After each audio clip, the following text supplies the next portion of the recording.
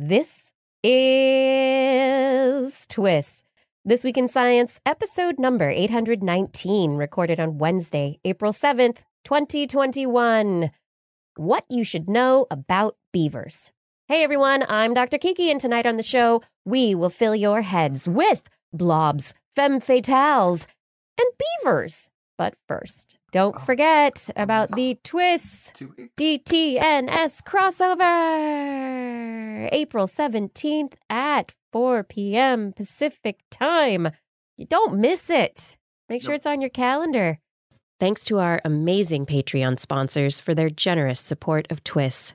You can become a part of the Patreon community at patreon.com/thisweekinscience. Disclaimer. For the past 4 years, the Environmental Protection Agency has been the worst enemy of, well, the environment. Denial of global warming mass purges of research scientists, repeals of land, air, and water pollution regulations, abandonment of federally protected nature areas, and an odd attempt to get the auto industry to abandon their investment in cleaner emissions, which many of the auto companies rejected. They completely rejected this plan, announcing they would stick to the higher standard California regulations. They were then investigated by the Department of Justice under antitrust laws because not giving people an option to pollute more toxic exhaust out of their tailpipes is exactly what antitrust laws are for. Only no, that's not what antitrust laws are for, and so yes, the investigation went nowhere. But yes, the auto industry was investigated by the U.S. federal government for wanting to make cleaner emitting cars. And there was also a massive reduction in on-site inspections of industry by the EPA, and all the while, a pool of radioactive sewage was building up in Florida. Also in Florida, a phosphate plant that closed 20 years ago began leaking, threatening fish populations, seagrass, aquifers of drinking water, had forced people to evacuate their homes, and could bring about an epic red tide of toxic algae into Tampa Bay. Because environmental regulations, who needs them? But now at least there's some good news. The global warming page is back on the EPA website. And while that's just a small step, science is being restored to the Science Advisory Board of the EPA in the form of research scientists. Yes, those folks are replacing dozens of political appointees legally placed there by the previous administrators, who I can only imagine start every conversation while at the Science Advisory Board with, "I'm not a research scientist, but the way I see it, ... So, to the incoming class of EPA advisor applicants, we say, please take your job seriously. We know you will, but seriously, take it serious. Because the air we breathe, the water we drink, is almost as important as This Week in Science. Coming up next. I've got the kind of mind that can't get enough. I want to learn everything. I want to fill it all up with new discoveries that happen every day of the week. There's only one place to go to find the knowledge I seek. I want to know what's happening, what's happening, what's happening this week in science. What's happening, what's happening, what's happening this week in science. Good science to you, Blair. And a good science to you too, Justin, Blair, and everyone out there. Welcome to another episode of This Week in Science. We're back. We made it through another week, everyone. Congratulations on 7 Earth rotations. Nice. Wow, you're very accomplished for just making it through So Wednesday. we've traveled. We have really been through time and space. Now it's International Beaver Day. Did you know that? Everyone with a calendar would know that. That's right. If you have a TWIS calendar, you would know. So put that on your calendar for this year, for next year's, to get yourself a TWIS calendar, right? Yes. Yeah. Okay. But yes, so today, we are going to be talking about beavers. We've got an interview coming up with Ben Goldfarb and are very excited about this. I also have stories about new physics, maybe. It involves magnetism. Oh. Yes. I've also got a story about the physics of raindrops, because raindrops are just, they're wonderful. And if you can make it all the way to the very end of the show, I've got some brain glue for you. Brain glue to hold your brain all together. Yeah, that's important when I'm losing it. Yeah. Yes, I've got that for you. Justin, what did you bring? I have got a Norwegian blob mystery solved. Blobs. Great. I love solutions. Tattoo, some sort of biosensor tattoo thing. You can just get this little thing patched in there and then you have a sensor in your body. Sweet. Also, a better battery for the future. Something that might give lithium batteries run for the money. On the horizon. Could be interesting. Blair, what's in the animal corner? Well, I have a couple of stories about COVID, not in the animal corner, just at the top of the show, but they're actually kind of heartwarming and fun. So that's interesting. And then I also, in the animal corner, I have cone snails and fireflies. We love both of these things. Yes. Cone snails and their venom, especially. Yes. It's good stuff. Got a medicine cabinet full of cone snail venom, and we're going to talk more about that later. Perfect. All right. Well, everyone, as you're settling in for the show, I just want to remind you that if you are not yet subscribed to This Week in Science, we are available on YouTube, on Facebook, on Twitch at TWIS Science, and you can find us just about any podcast platform that's out there. Look for This Week in Science. Our website is twis.org. Now it's time for the science. New physics! New physics! Every time we hear new physics, it's like, really? But it's annoying because it always replaces the old physics. It turns out all the physics that we were working with was all trash. It's all fake physics, trash. The standard model. The standard model. How many times have we had to throw that out? Actually, none. Never. Like, really, the standard model has stood the test of time for about 100 years and it's doing great. However, there is some new research that was just released about subatomic particles, anti-muons. Not even muons, but anti-muons. It's the opposite of the muons. And they're actually using anti-muons because they're easier to create than it is to create the muons, but they act exactly the same. So it's like, hey, you can be a stand-in, right? You're like the double. You're the dark side double, the anti-muon. But this experiment that has just produced data, the muon G2 experiment at Fermilab in Batavia, Illinois, researchers have been waiting for the data analysis to come out. They've been shooting muons around, trying to get them to collide with things, trying to detect these anti-muons to be able to figure out what collisions they came from, so what created them. And in the process of putting them through their accelerations and doing this stuff, this was a blinded study. There was a calculation that was held in an envelope and kept away from all the researchers, all the physicists working on this experiment, so nobody would be biased by the potential result of this calculation. So it's kind of like, I don't know, it makes me think of other physics, quantum physics experiments, except this is particle physics. It doesn't exist until it does exist. I was picturing more like the Amazing Karnak, which is, nobody's going to remember. It was an ancient Johnny Carson routine where he would hold an envelope up to his head. Yes. Well, that you could imagine that also. It's either Schrodinger's cat or the Amazing Karnak of physics. These researchers at the muon G2 experiment, they produced results today that gave a statistical measure of 4.2 sigma, agrees with earlier results from a Brookhaven National Lab experiment as well, that suggest that there's a little wobble to these anti-muons, that magnetic fields are influencing them in a way that was unexpected. And so these particles are being affected by something and they don't know what. And so they think at this 4.2 sigma, combining the two experiments together, they've got this not quite 5 sigma result. And 5 sigma is like, that's where physicists are like, this is it. We know this is a good result. It's like 1 in 350 million chance. If it's 6 sigma, it's even better. This experiment, they've only analyzed 6% of the data so far. So they think that this result could become even clearer with more analysis and more time. But the question is, what is making the anti-muons wiggle? What's affecting them? Are there other particles that have not been predicted that exist? And that is the question that people are asking. Does this mean there is something missing from the standard model? And physicists are very excited about it.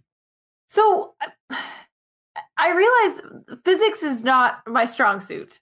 Okay. And it's, a lot of it's kind of still confusing to me. But I'm just asking here because I feel like this is a constant thing on the show that it's always like, hey, there's this thing we don't understand. Let's invent a new particle, basically, to explain it, right? And so it's just kind of adding in here. But at a certain point, is it possible that if you just stepped all the way back to the beginning and started over, you could come up with a completely different explanation for how the world works instead of just putting all these kind of band-aids on everywhere. Okay, but let's add this in and let's add that in. Right. So there is a controversial paper that did away with this calculation that the Brookhaven experiment and this G2 experiment were looking for, trying to calculate more accurately. And the controversial paper, it elegantly gets rid of the need for these extra particles. But in its solution, it causes more problems. Sure. So this is where the balancing of experimental and theoretical physics comes in, that the theorists are like, okay, we're going to do the math and we're going to try and come up with new ideas. And then the experimentalists have to go and see what works and what doesn't work and try these things out. So now somebody needs to do more muon magnetism experiments to confirm this even further, or to break it and say that it doesn't work. And people need to do experiments that will deal with those issues that the controversial paper sets up. So it's just setting up more things to do in science. Yeah, but I don't think I think because of the way these balances work, if you did go back to the very beginning, it would end up coming out fairly similar because of the way we look at the world using math and physics and the way that we explain things through those lenses. Yeah, and also I'd say that most of the real challenges or changes, or you're saying band-aids where we've had to reevaluate stuff, just comes from being able to see better. You know, having better technology, having accelerators for the first time has allowed us to actually just find stuff that was already predicted, but also make some new progress. So, progress. Yeah. Is there new physics? We don't know, but this is a tantalizing result. It's exciting. And it doesn't sound like it's new physics. It sounds like it's just adding to the an update, if you will. Yes, updating the standard model 2.0, possibly. Yeah. All right. Tell me about these sensors that you're excited about, Justin. Let's see where I put this. This is Professor Karsten Sorenschitzensen, researcher at Johannes Gutenberg University, has been using gold nanoparticles as sensors to detect tiny amounts of proteins and microscopic flow cells for many years. These nanoparticles can actually act like he's saying antennas for light. So they react to alterations of the surrounding molecules by changing colors. And that's how they sort of operate as a sensor. That color change indicates when something that they're looking for is or isn't passing over the sensor. So they came up with this idea, hey, why don't we put this in people? And have a sensor that can tell whether or not a drug is being delivered or whether or not a protein or something is present around in the system of the human body. So they invented the system. They wanted to first make sure that their tiny golden nanoparticles didn't just drift off and wander around the body. So they created this porous hydrogel that they embedded them. And so the hydrogel itself has a tissue-like consistency. And then once it's implanted under the skin, like a little tattoo, small blood vessels and cells will grow into the pores of the hydrogel, and then they have incorporated, then at that point, the gold nanoparticles as well. So, quoting Professor Karsten Sorensen, Our sensor is like an invisible tattoo, not much bigger than a penny and thinner than 1 millimeter. Since the gold nanoparticles are infrared, they are not visible to the eye. However, a special kind of measurement device can detect their color non-invasively through the skin. So that's no fun. Well, that's like what you want. You want to be able to get tested without having to go through getting poked, I guess. Yeah, but don't you want a cool tattoo? You could also you could make a tattoo over it, I'm sure. It'd probably be fine. You could incorporate a tattoo, the design into it. You could make it all fit in so it doesn't look like anything extra. But what would you use this sensor for? Is it something this like insulin level sensing, or is this the kind of thing that it'll change over time? Like what are they suggesting? One of the goals is to make it so that it can last a really long time. I think this one so far they got it up into the months of functioning. Okay. In their study, they implanted them in hairless rats. And they gave them various doses of an antibiotic. The molecules, when they passed by the sensor, were able to see the difference, the color change, depending on the drug concentration. So if there is a concentration of anything in your blood that you could think you might want to know what that level is, this might be one way of being able to test it. Right? And this is also the sort of thing you could sort of end up seeing a home testing kit where you would put it over that little patch of your skin where you have it implanted, put the light sensor on it, and your phone might tell you, what your glucose level is or whether or not the drug that you've taken is in enough concentration or if it passed through your body already. If you're trying to maintain a level. Cool.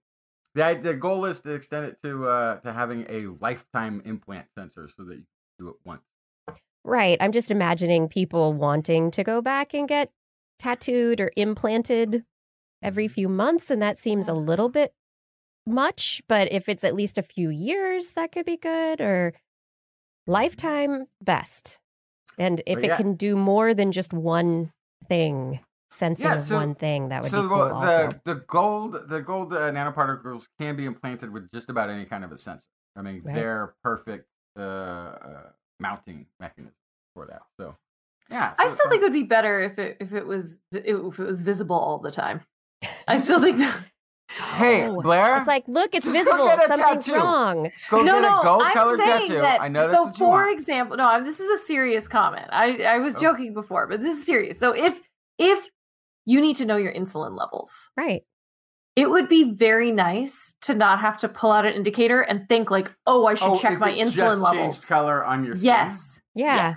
Yes. That's what I'm saying. I feel like that would actually be much more beneficial. Yeah. Yep. Very.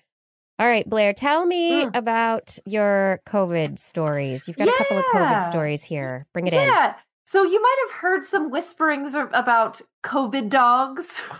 Nice portmanteau. Dogs that can smell COVID.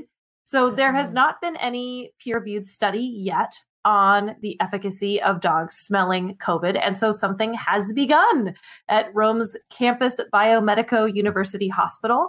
They started something a couple weeks ago looking at the dog's ability to smell coronavirus in human sweat. And so they have, obviously we do antigen swabs now, which can take about 20 minutes. Those are the super rapid ones, right? Not to say the normal brain swabby thing, it takes, days. But with a dog, they could tell in about 30 seconds if you have coronavirus, if this all works out, which would be super helpful just imagine going through a drive-through and having the dog sniff you and then be like, all right, you're good. You don't have COVID. It'd be so helpful. That would be great. Yeah, of course, it would be even more helpful at like a football or soccer match or a rock concert or something in an airport. Exactly. Yeah. Yes. So just like drug sniffing dogs, they'd be able to pick people out in these potentially super spreader situations. Right. And so we already use dogs to detect human diseases like cancer, diabetes, Parkinson's. This has been proven a little bit through that. do we really use them to diagnose? Do we really? Yes. Wait, what? Usually, yes, they help diagnose and then tests back it up. But you can use, yes, we are. Yes. It's not well used, but yes. No, where? I We've still talked don't on the show a bunch about how other animals smell when conspecifics are sick, right? So this is something, is your body gives off certain scents when you're sick, and dogs have a really good sense of smell, so they can figure this out. So there's been studies going on in lots of places. This one specifically was in Rome, but there's been pilot programs happening in Finland, Germany, France, United Arab Emirates, all looking at dog sniffing trials. But so the first step is to get them to recognize volatile organic compounds from COVID from patients in a hospital. And then the second step that I love is they're actually doing a drive-through as a test subject where they take gauze of sweat. They then have the dog sniff it, and they also take a nasal swab so they can test the efficacy against that. Yeah. So this will be the first peer-reviewed study of this when it's complete. Hopefully it works out, and it should be really helpful in the coming months and years with coronaviruses. Yeah. Goldizator in the chat on Twitch is saying, poor doggo is going to get COVID. No. And they're hopefully not. No. Cats are more likely to get infected. I'm still stuck on, are they only doing the follow-up test on the people that the dog said might have cancer? Because then I'm like worried about all the people that didn't get tested. Because I don't believe dogs can smell cancer. So first of all, they can, and second of all, there are lots of other ways if they think that you might have cancer that they can test. No, they can't. I'm sorry. No, they can't. Okay, so Justin's coming in with you can't. All right, so let's move on. Be possible. Because you're just coming up against the science, just saying nope. That's not real. Blair has more stories though. So we can talk about the next COVID story. Anyway, so the other thing, I know several people currently who had babies during lockdown, and there's some new studies coming out on breastfeeding moms. So the first peer-reviewed study on whether you can pass on antibodies from COVID if you've been vaccinated while you're breastfeeding has come out. And yes, it does appear that transfer happens as we anticipated. Great. Yeah. And of course, I will say, here's the huge asterisks on this. It was 5 people, this study, but it was over 80 days. So this is very preliminary data, but over 80 days at the end of their study, they were still expressing antibodies in their breast milk at high levels. So it could be even past that. So this is also to say we don't actually know how long our antibodies stay in our system from the vaccines yet either. So this is interesting 80 days, to know. At least. Yeah, so that's really good. Yeah, so they had frozen breast milk samples after the 2 doses. This is the Pfizer specifically vaccine. And so this is the first peer-reviewed evidence of antibodies being pushed down through the breast milk. And prior studies on maternal vaccination with influenza and whooping cough have shown similar results for up to 6 months of antibodies getting expressed through the breast milk. So looking really good. And this is a really good time to reach out to anyone that you know who might have recently had a baby if they are eligible to get a vaccine because of that. So it might be really good for that, because then you can inoculate your little baby at the same time. Yeah, there was something else also that women who were inoculated while pregnant passed on antibodies and protection to their babies. And so that's also very good news. Yeah. Especially since women who are pregnant are one of the groups who can be really poorly affected, badly affected by severe COVID. Yeah, absolutely. And you could see how if you have a newborn, getting COVID could really mess you and the baby up as well. So it would, really good. Go get your COVID vaccine if you're pregnant or nursing and you're protecting your baby too, which is so cool. Protect yourself, protect your baby. Yeah. I love it. All right. Do you want to talk about blobs for a couple of minutes, Justin? I can save it for later. You're going to save it for later? Yeah. All right. I have a puff piece, and I've also got some rain for later. I just want to tell you about this puff piece very quickly. researchers have, quote unquote, harnessed chaos to protect your devices. Oh. Yeah. When I say puff piece, what I am talking about are physically unclonable functions. Physically unclonable functions. These are little unique differences in the chips that are created, and they're completely unique. And researchers have been trying to figure out how they can be used to increase security, make it harder for hackers to hack, to get into your devices. So these researchers from Ohio State University, Daniel Gauthier and his colleagues, they focus on chaos theory. And so they started applying chaos theory to these puffs, these physically unclonable functions in computer chips. And they're trying to create a balance between the amount of chaos so that it's manageable chaos and creates what they call deterministic chaos, which is something that is potentially unhackable by hackers, but also manageable by the people creating it, as opposed to just pure chaos on your computer chip. So it's a new method to hopefully making more secure chips. So it's hardware-based, not software-based necessarily in future devices. Chaos! I think of computers as ordered and not straying into entropy and chaos. And so to me, this is a very exciting I feel like they're completely built on chaos. And it's just like this, when you first get one, you have like this window of order you can get out of them. And then it's just... And that is entropy from then on, yes. Yeah. But I think that's more descriptive of you. It's also that very particular laptop that you had. It's actually it's many of them. Hey everyone, this is This Week in Science. If you just tuned in, we are talking about science. Thank you so much for joining us tonight. If you're enjoying the show, please tell a friend. All right, I would love to take this moment to introduce our guest tonight. Ben Goldfarb is, as he says, the author of Eager, The Surprising Secret Life of Beavers and Why They Matter. Winner of the 2019 Penn E.O. Wilson Literary Science Writing Award.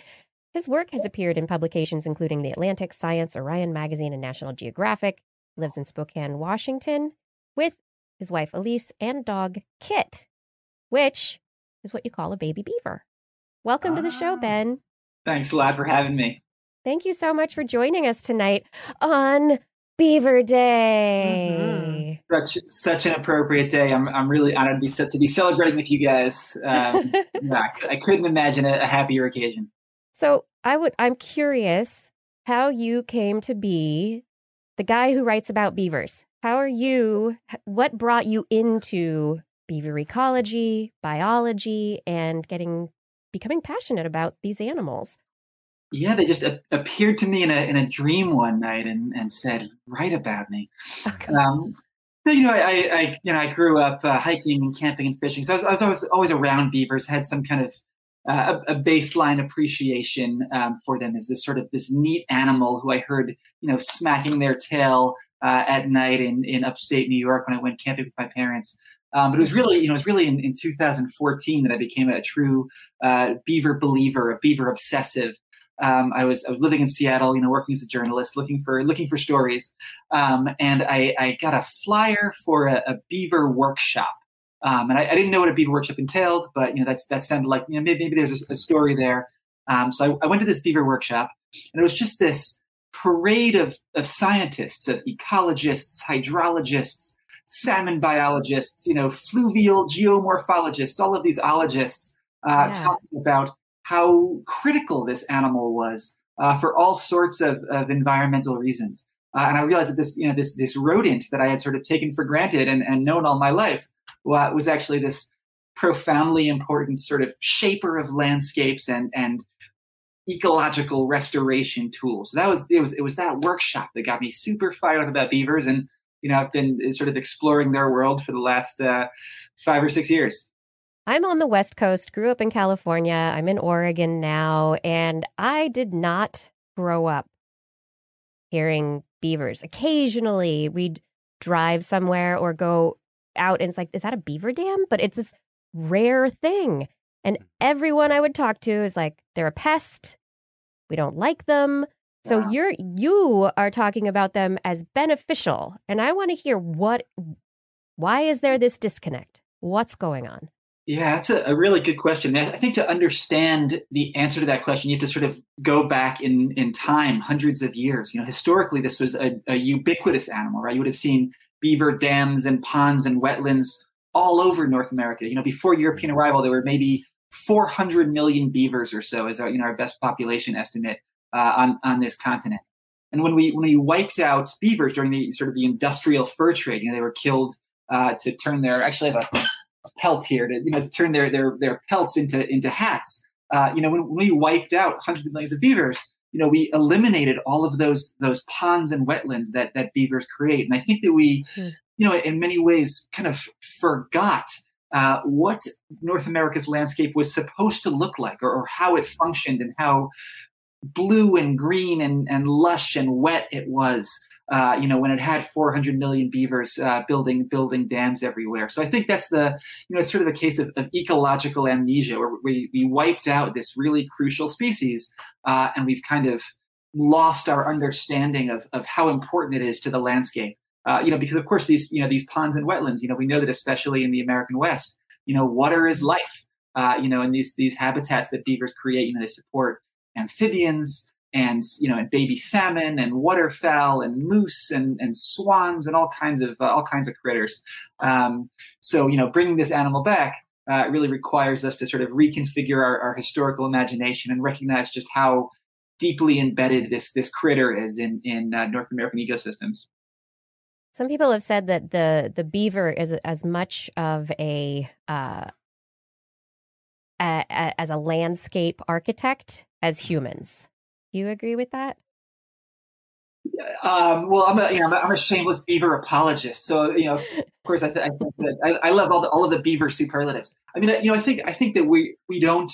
I think that the critical difference between beavers and humans is that we modify the landscape in very different ways, right? Mm-hmm. We tend to create landscapes that destroy other species, right? We pave over everything and put up giant glass structures that kill migrating birds and so on. Whereas beavers create these incredible wetland habitats that support all kinds of other species. So I think that beavers are probably second only to humans as landscape architects, but they're modifying ecosystems in ways that are profoundly beneficial to life, whereas we're doing it in ways that are profoundly detrimental to life.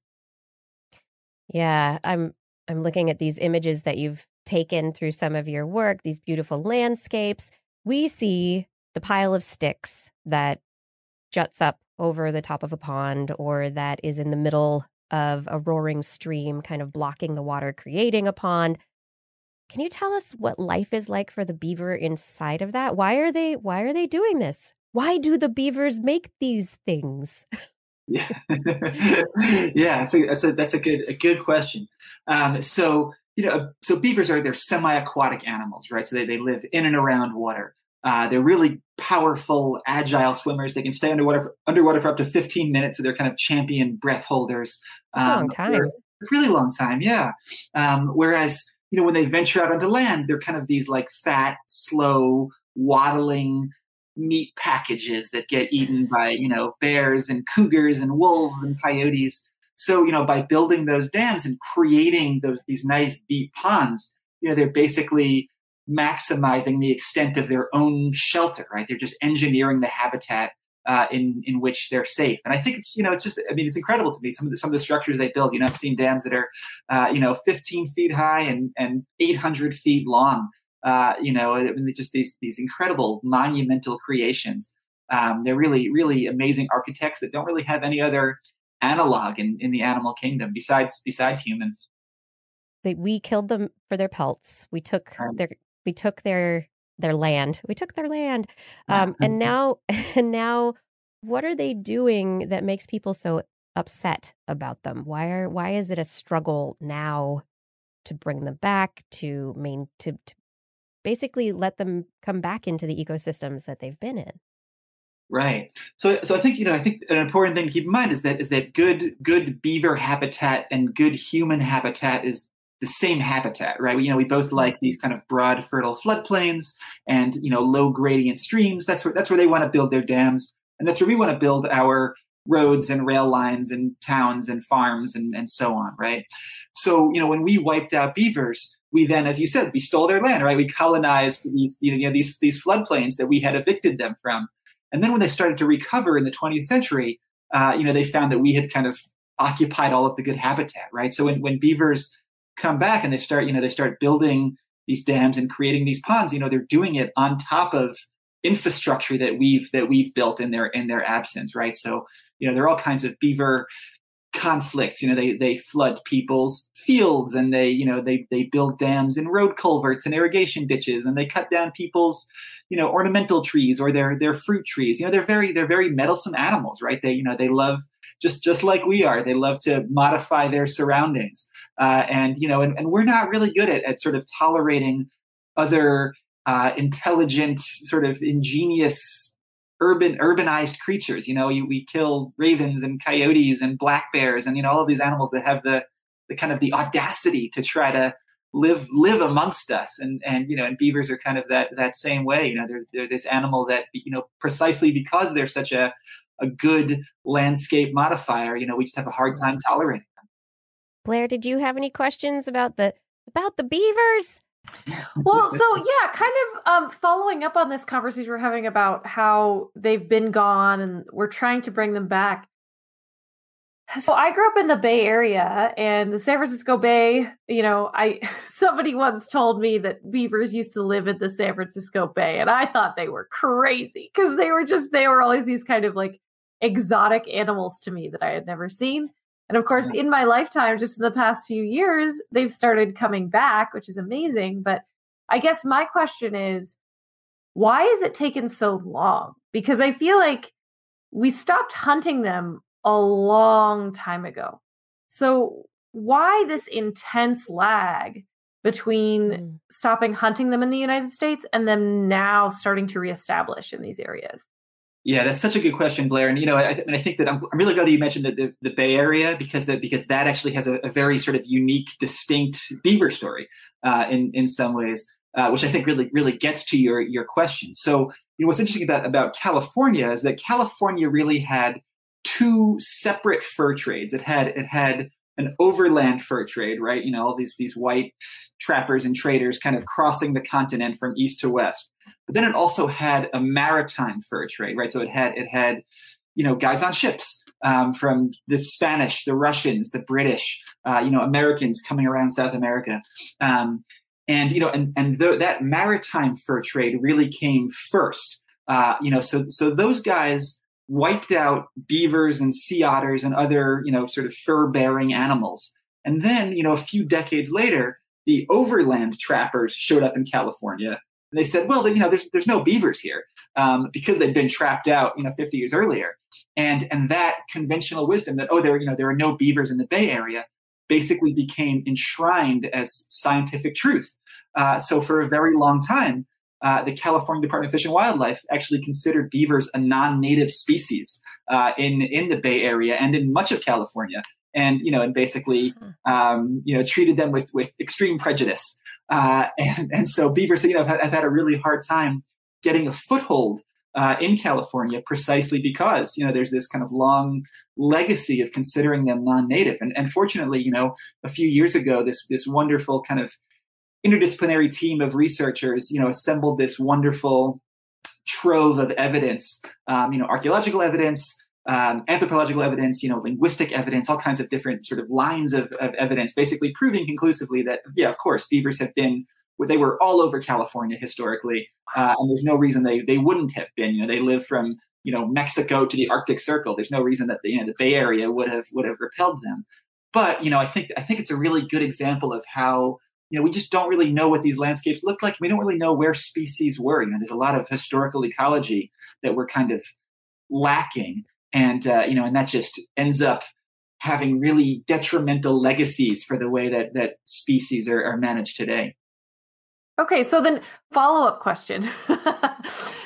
Since you mentioned they're so widespread, are we worried about a reduction in genetic stock in specific areas because they were practically completely eradicated in certain spaces, or because there's so many of them in other areas, or at least their space is so wide? Do we feel like there's enough genetic flow for their population? Yeah, that's a good question. I mean, certainly they would have at the end of the fur trade. When we went from 400 million beavers to 100,000 beavers, maybe in North America. They probably did pass through some kind of genetic bottleneck of some kind. But I've never heard of any kind of inbreeding concern in beavers. And I think that rodents in general, compared to a lot of other groups of organisms are actually they're pretty tolerant of inbreeding and do pretty well. So. Yeah, I've never heard of any real genetic diversity concerns with beavers, in the way that you'd see in like California mountain lions, for example. Mm-hmm. So do you feel like beavers are going to end up being like a cross between a duck and a squirrel in terms of how we see things in the wild? Do you feel like in the United States we'll see them a lot more often in places where they haven't been in the next several decades? I don't know. That's if I get my way, that's that's for sure.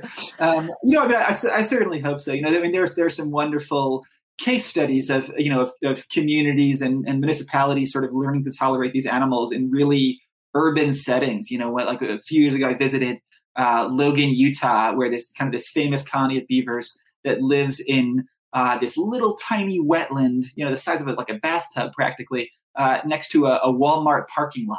And there, some scientists, the city managers, the Walmart guys, sort of all got together and they basically created this like beaver coexistence plan that allowed the beavers to remain next to the parking lot. And they've created this wonderful little pocket of habitat, and there are cutthroat trout and waterfowl and all kinds of things living in this incredibly urbanized space. So I think that I'd like to imagine that we're getting better at tolerating these animals and coexisting with them, but we certainly still have a really long way to go. And in Oregon, I was reading one of your articles that you mentioned that Oregon has the beaver classified as a predator. Yeah. I mean, yeah. What? Right. Maybe if you're an aspen tree or something, that makes right. sense. But that designation basically allows any landowner to kill a beaver on his or her property on site, and and that's the kind of thing we need to get away from, obviously. And so it's every state obviously is very different. Is it all in how they manage beavers? Are there any states that you've seen you're like, this is the model, this is the way to do it? I mean, is it Walmart parking lots from here on out, or is there a good model? That's a good question. So, I am biased as a Washingtonian, but I actually feel like the state of Washington has the best beaver laws in the country. And a few years ago, we passed this thing called the Beaver Bill, which basically, liberalized beaver relocation around Washington. So in California, for example, if there's a beaver, flooding your backyard, and you call a wildlife control person, that person basically has to kill the beaver. There's really no option to live trap it and relocate it. Whereas in Washington, you are allowed to relocate beavers, and there are, probably 8 or 10 different, nonprofits and native tribes and agencies that are all sort of shuttling beavers around the state, and using those quote unquote nuisance animals to kind of repopulate some of the watersheds that historically had beavers but don't today. So I think that Washington has the best and friendliest kind of beaver relocation laws. Yeah, I've never thought of a native species as being a nuisance animal, right. And this is kind of blowing my mind a little bit. Because you usually think about nuisance animals as being invasive species, right? But that's just our incredibly kind of antagonistic mindset toward the natural world and beavers in particular. Okay, so you mentioned indigenous populations in Washington and how the Beaver Bill is working with those communities and as part of the relocation plan. Do you know much about how that has gone? How working with indigenous populations has that been beneficial to the people, to the beavers? Like, are there other groups that are working in this way? Yeah, good question. So, Yeah, it's been wonderful. And, there are a few different native tribes in Washington that are involved in beaver relocation. The Tulalip tribe, which is just outside of Seattle, the Yakima, the Cowlitz. I think those are the big three. And what's so cool about that kind of example is that so in those cases, really, I mean, those tribes are interested in beavers primarily because they care about salmon, right? Salmon are these really important, of course, a very important food item. As well as this deeply important cultural species, and beavers create really good salmon habitat, right? If you're a baby salmon, you don't want to live in kind of like the fast flowing current. You want to live in a deep pool, like beavers create, right? So there's all kinds of peer reviewed literature showing that beavers are really good for salmon, and the tribes recognize that. And they say, hey, we have, so thanks to the various treaties they signed in the 19th century, they actually have a lot of salmon management authority. The tribes in Washington are, when it comes to salmon, are pretty politically powerful, which has basically given them the opportunity to relocate beavers and use beavers as this salmon enhancement tool, essentially. So I think that's really exciting. Is seeing native people kind of take the lead on beaver restoration in Washington, and now that's happening in other states today as well. I hope that is happening in Oregon also, because that salmon is a huge part of native populations here, and I think that would be beneficial. We need to stop calling them predators first. Oh my gosh, that's insanity. I am concerned. Right, but I think I think to that point, I mean, this notion that beavers are this really beneficial animal. I mean, of course, that's not that's not an idea that's original to Western science. I mean, that's something that Native people have recognized for thousands of years. Rosalind Lapierre, who's a Blackfeet historian and botanist, has written about how the Blackfeet tribe in Montana revered beaver and sanctified them, and actually had cultural prohibitions against killing them because they recognized that hey, in this arid Western environment, these are animals that create these kind of ecological oases that are super important. So which is why in the 19th century, when the white people showed up, the kind of the fur trappers like you'd see in the movie The Revenant, like Jim Bridger and Kit Carson and Hugh Glass, all of these mountain men. I mean, the reason they had to go kill beavers themselves was because the Western tribes refused to trade with them. They wouldn't kill beavers and sell the pelts because they understood how important these animals are. So this notion that beavers are this beneficial animal that's deeply embedded in landscapes, I mean, that that goes back thousands of years. We just said, oh, forget that. We like the pelts. You need to move. We're going to put our roads in. Time for you to go. I feel like there's so much movement in conservation and in a lot of scientific fields that deal with the earth, ecology, people, and where they overlap. That's really realizing where we've gone wrong, and that we need to start talking with the people who have lived in the lands for thousands of years, and that there's a lot of knowledge there that we overlooked, that we the hubris that we had has led us to a place that's not sustainable as a result. Yeah, I think that hubris is the perfect word for it. I think that's one of the really exciting things about sort of the beaver movement, is that implicit in the beaver movement is this idea that hey, there's this animal that manages the landscape a lot better than we people do, right? That like we actually screw things up, whereas beavers kind of set things right again, and that the way to heal our ecosystems is by sort of outsourcing restoration to a rodent, and that's this kind of very heterodox idea that runs against our kind of like fanatical micromanagement of nature, right? Which is why, which is I think why people take a lot of convincing to embrace beavers, because it requires kind of letting go of that hubris, as you put it, and and being humble, remembering that hey, there are other species on this planet that that influence the landscape in more beneficial ways than we do. Absolutely. So this kind of brings it around a bit to, you mentioned salmon and human impacts, the roads that we're building. That is a new area of interest for you, road ecology. Was it looking at beavers and how they were affected by human roads that led you down the path of starting to look at how roads impact ecology?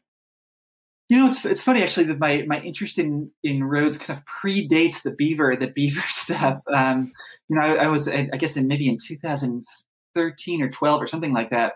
I was in Montana, and I did an article about road ecology, and I went up with a researcher up onto one of those those wildlife overpasses, the bridges that I'm sure you've all seen pictures of, and that was just so inspiring. The notion of this infrastructure that we would build explicitly to make our world more navigable and permeable for wild animals. That seemed like a really inspiring vision to me.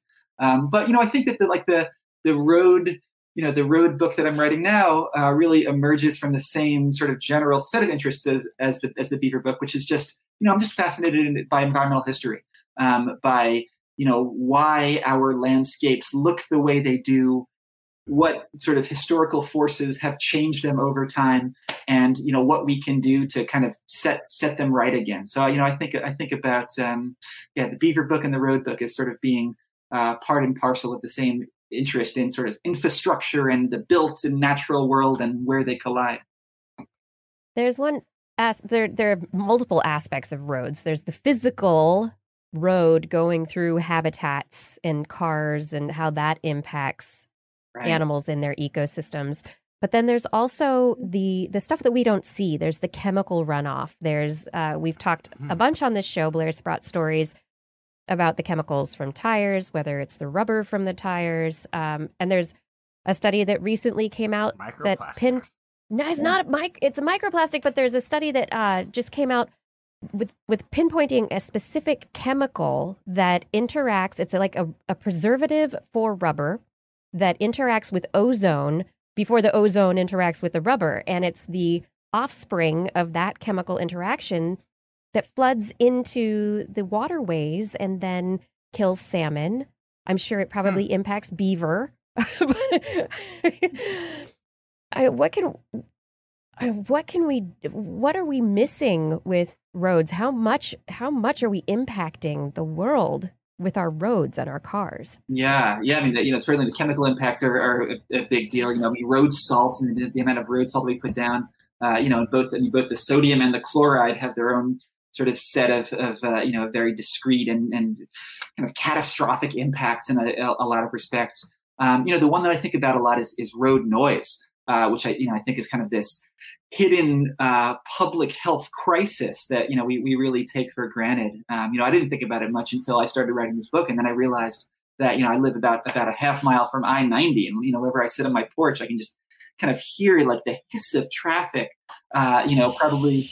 Right, exactly. Raising my cortisol levels and probably shortening my lifespan. I mean, some of the data out there about like how many cumulative years of human life are being sacrificed to road noise pollution. It's just completely appalling. And the same impacts are also really affecting wild animals, right? There's all kinds of literature about road noise and how it makes the songs of birds, less effective. It stresses birds out. They forage more poorly, and so on. Road noise is really, it's this form of habitat loss in a sense. There's this envelope, this noisy envelope around the road that animals just don't want to hang out in because they generally don't love that noise. So it's so roads are. That acoustic pollution is affecting the lives of both humans and other species in all kinds of really complex ways that we're just starting to understand. And, that's a whole chapter of the book too, for sure. That's fantastic. I mean, though, speaking of the noise, I wonder how it is that so many deer have car impacts every year, because shouldn't they hear the cars coming? With all that noise, you would think. Maybe they get just kind of numb to it. I mean, my last apartment was next to a major freeway, and I had no idea how loud it was till I moved. And then, it was kind of what you're talking about. Like, my shoulders were lower all the time, so stressed out. I could have the windows open. It wasn't loud, but also just like, you wouldn't notice, but then you'd shut the window and go, my God, I've been shouting this whole time. I feel like that's the deer, right? They just get super used to it, probably. Yeah, there's definitely acclimation that happens, and also look, I mean, whether, like it or not, animals have to move, right? Of course, mule deer, in the West, they're moving from summer range to winter range twice a year. Amphibians are moving from forests to breeding ponds. All of these large carnivores like cougars and, wolves and bears are, moving around these kind of giant ranges they patrol. Movement is sort of this inherent fundamental aspect of animal life, so in a densely roaded world, inevitably, mobile animals have to cross roads, and that's just an incredibly dangerous interaction for them, obviously. Yeah. Have you learned much more about the chemical runoff and other problems with the chemicals that are getting into the ecosystems?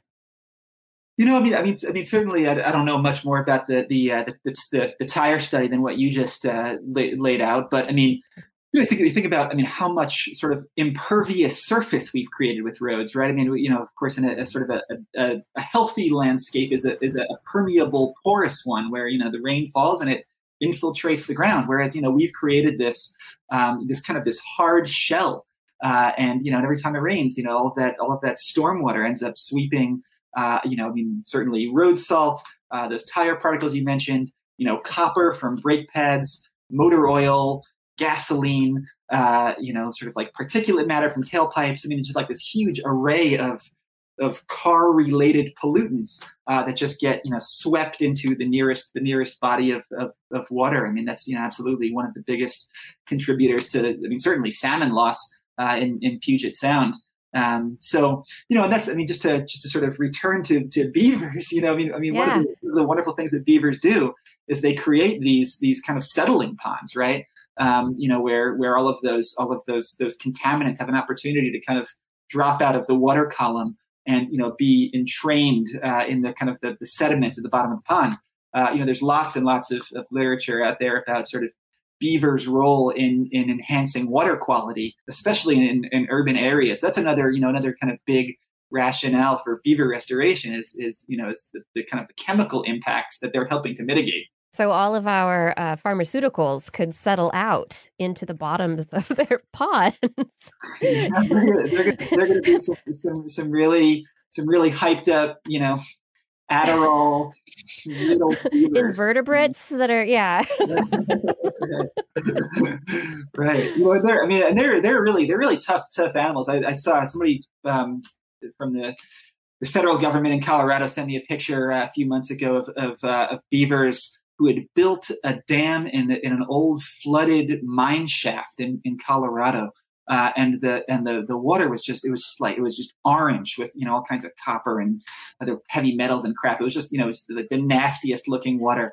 And the beavers were living as far as anybody could tell pretty happily in the shaft of this mine. So they seem like tough critters who can really handle just a little liver toxicity. That's all. It's fine. It's fine. Right.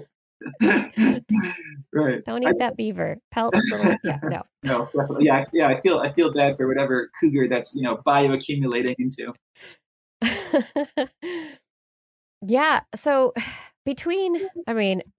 beavers, maybe they can save us from roads. Probably not. But do you have any thoughts like that you want people to take with them about roads and how we approach driving and how we get places, and from what you're learning with your research for your book?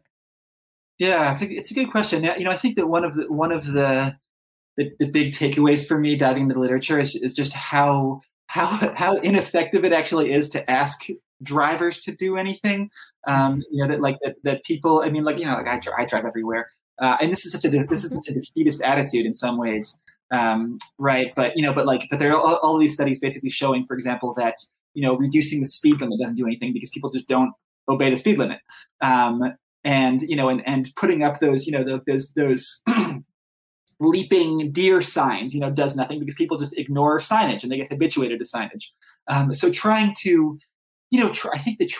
influence driver behavior, especially in such an intensely car-oriented culture as ours, is just that's just that's a tough nut to crack in a lot of respects, you know. And so I think that it makes more sense in some ways to try to influence animal behavior, you know.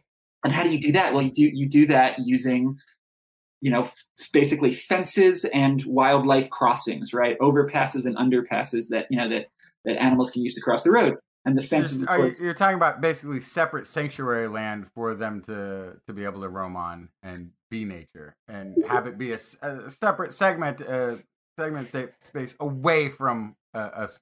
The people trails. Yeah, exactly. Or not, you know, not a separate space, but just, you know, having sort of separating where they're crossing the road from the surface of the road itself, right? So they're moving. You're giving them their own lane, basically. Exactly. Yeah. Exactly right, Blair. You know, and then, and of course, you know, for the animals to be able to find those lanes, you know, you need fences along the roadside, right? You can't just let them cross wherever they want, because they'll get hit.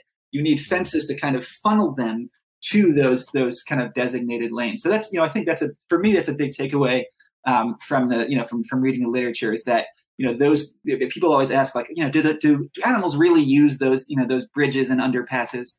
And, you know, and the answer is yes, they absolutely do. You know, when those structures are well designed, right? And, you know, like, there's a lot you can do to sort of make them more appealing to animals. We have a tunnel that we built near a waterway in the sort of busy intersection of downtown Davis. That was for the toads that would come from one side and they try to get across the road and they'd get squished. And it was dubbed the Toad Tunnel when it was built, but it was only ever been used by rats, as far as anybody can tell. The rats love it. It really cuts down on their commute. But nobody's seen a toad go through. Right. So that's actually that's actually a really infamous project in the kind of history of road ecology, because, you know, because that tunnel was built without any kind of, you know, there was no science behind it. It was way too sort of tight and narrow. It was much too. Yeah, I don't think you could hop through it. It was like too low clearance. Yeah, exactly. Just make a tube. They'll be fine. But, you know, I mean, those sorts of kind of failures, I mean, really cast aspersions upon the entire concept of, you know, of road ecology and animal friendly infrastructure, right? So we know that, like, there are all kinds of, you know, crappy pipes out there that, you know, that animals aren't using. But we also know that, you know, if you design these things right, they really do get used and help populations for sure. So there's a lot more than just the little cattle guards that keep cattle Montana's done a few crossing things. the road, I mean, right? Did Montana have to do a reintroduction program with beavers of some sort, or did they just stop hunting them? Because I feel like at some point they reintroduced and it changed the landscape. It was about the same time, I think, that they were reintroducing the wolf, stopped hunting them. But I sort of recall there was like this sort of study, like, here was this area of deforested, you know, open field land they reintroduced, and suddenly, because the beavers were there to make the dams, the waters were there enough to feed all the lush vegetation again.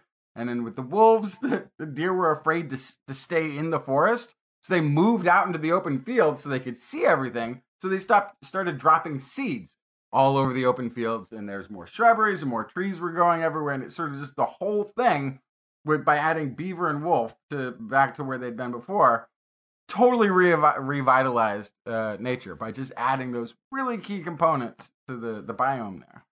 I find it scary though to be a beaver enthusiast. What is it? A beaver advocate? Beaver believer. Beaver believer. Thank you. It's a little too close to the believers. It's a little too because I mean, it's got to be a little bit scary though and intimidating, because I think more than half of the American waterways, fresh waterways, are heavily managed.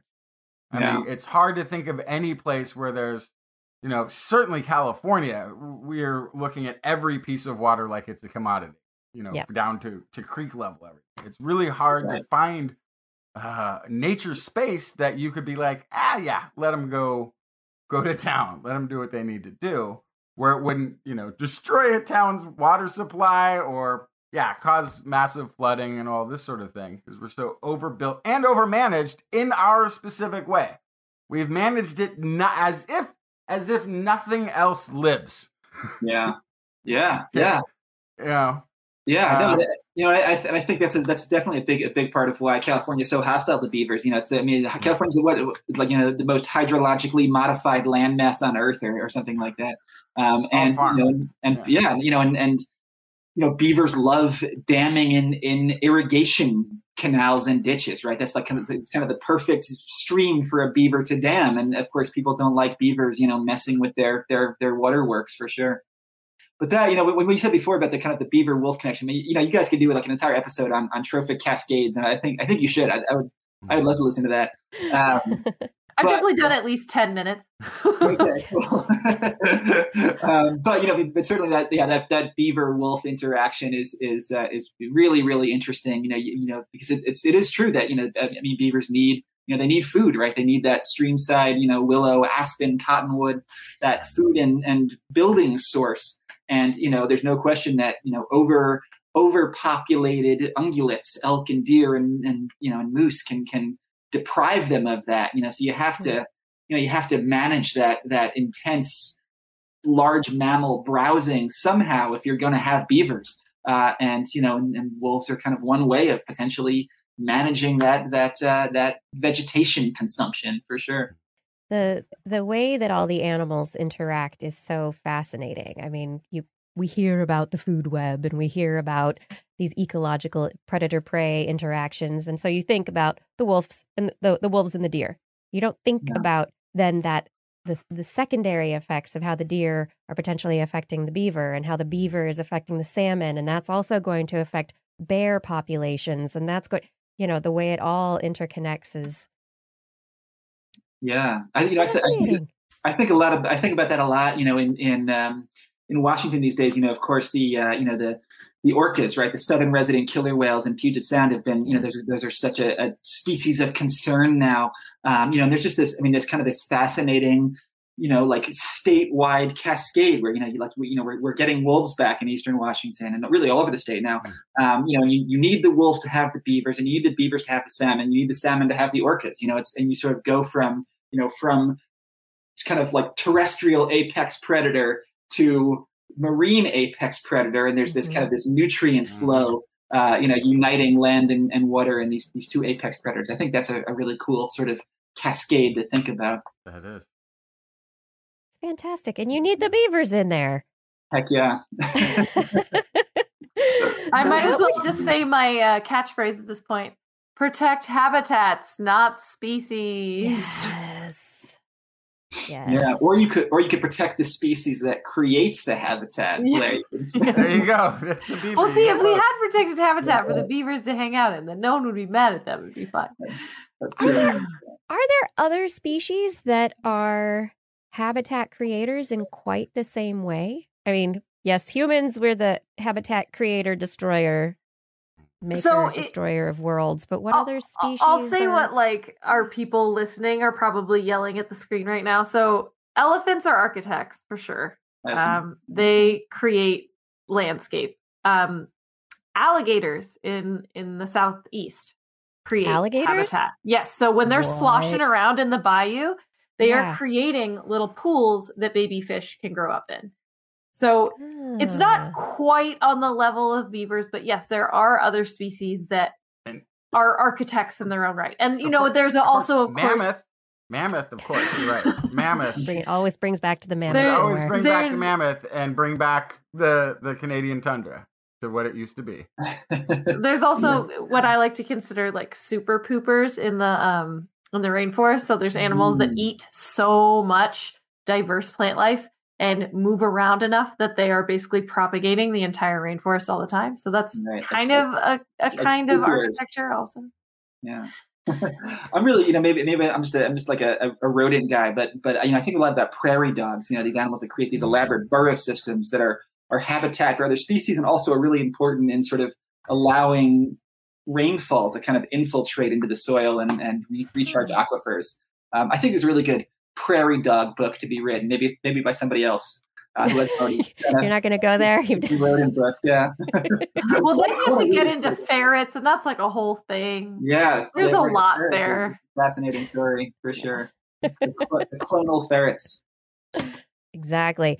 Yeah, I mean, all of this is just when you think about it. It's so fascinating. Okay, wait. Rodents. ROUSs. What's your what is the southern rodent that is massive pest rodent that they're starting capybara. The capybara. Is it Oh, it's not capybara. That's South American. Oh, you're talking about the nutria. Like Louisiana the nutria. swamp. I'm talking about the nutria. Yeah. Yes. What is do you have a take on the nutria? I don't have a hot nutria take. I hear they're pretty tasty. You know, I mean, what one of the things that, you know, nutria most often come into my beaver world because beavers actually create pretty good nutria habitat, unfortunately, right? Nutria, you know, an aquatic mammal, so they do well in beaver ponds. So in Oregon, actually, you know, there are lots of sort of beaver ponds that also have nutria in them, and people always say, well, you know, wait a second, aren't the beavers encouraging the nutria? And, you know, I feel like, you know, again, I'm a beaver apologist. I feel like, you know, the habitat creation for native species, you know, far outweighs any invasive concerns you might have. Yeah. My other big nutria gripe is that people are always posting pictures of nutria and saying, oh, look at this beaver I saw. I gave a talk recently, which was promoted with a picture of a nutria. I was very, very unhappy about that. Most dragonfly tattoos are damselflies. Yeah. Yeah, I feel like now I have to go back and check the gift that I shared because I didn't even think about that. But no, I'm pretty sure I shared a beaver. It had a nice flat tail. Okay, good. What is one just completely awesome random fact about beavers that you just have to share? What have you not shared yet that's just like, this is ridiculous and awesome? Well, do you guys know about castoreum? No. So, so beavers are there. Justin knows the story, but beavers have castor sacs, which is basically this scent gland which they use to kind of mark their territories and, you know, communicate with other beavers. They're sort of like, they're just amazing smellers. And they send these very elaborate sort of chemical messages to each other. But that castoreum, the substance that's produced by their castor sacs, has been used by people for thousands of years for all kinds of things. In Europe and Asia, it was sort of used as this like panacea to treat anything from, you know, epilepsy to constipation, and it actually had, you know, it was incredibly, incredibly valuable. And more recently, in the 18th and 19th and early 20th centuries, you know, it was used as a kind of a flavor additive for things like, you know, fruit soda and vanilla ice cream, and it's still used in perfume today. So I just want vanilla in my vanilla ice cream. Okay, you'd think so, yeah. So this beaver secretion has just been incredibly valuable for all kinds of reasons over the years. In fact, you know, in North America, you know, the beavers were wiped out for their pelts, but in Europe, you know, it was that castoreum trade that primarily drove their near extinction. So this is this kind of crazy substance that they secrete that humans have always prized. Yeah, is there any science behind it, or is this snake oil? Is this just like people are like, it does this? It's, you know, it's tastes like vanilla. Special medicine. I'll sell you a bottle. You know, or is there something to it? That's a great question. So the castoreum, so the compounds in the castoreum are things that beavers derive from the trees they eat, right? The bark they eat. And one of the compounds comes from willow and is salicylic acid, which is the active ingredient in aspirin, right? So, you know, is there much science behind, you know, beaver castoreum as medicine? No. But, you know, is there some kind of pain relief potential there? Yeah, maybe. But we have salicylic acid, so why do we need the beaver's salicylic acid? Yeah. So yeah, we can leave the beaver out of that. Let's leave the beavers alone. Yeah, let them do their things. Absolutely.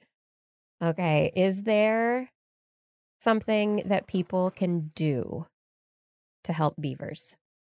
Are there organizations, or are there places they can go, or is this find out about how they're classified in your home state, because I had no idea they were a predator in Oregon, you know, and then write a letter to your senator, or, you know, what can people do? Yeah. Well, you know, I think I mean, a lot of different things. So, I mean, first, if you happen to be a person who has, you know, a beaver on your property, you know, you could certainly, you know, attempt some non-lethal coexistence strategies. Check out the Beaver Institute. Beaverinstitute.org has, you know, all kinds of great resources on sort of like how you can coexist with beavers. You know, I think that more likely, more practically, and maybe it's, you know, just because I'm a road guy. But I think that, you know, the kind of the most common beaver conflict in North America is beavers building dams in road culverts where the streams go under the roads, right? Because you know, if you're a beaver, right, like the roadbed is this fantastic dam, and the culvert is the leak in the dam, right? And beavers plug up the leak, and then they just fix it. Right. Don't you humans want me to do this for you? You know, and then the water rises and the road washes out, and it's really, you know, expensive to repair. So, you know, so I think that not most, but a lot of the beavers that are killed are beavers that are damming in road culverts.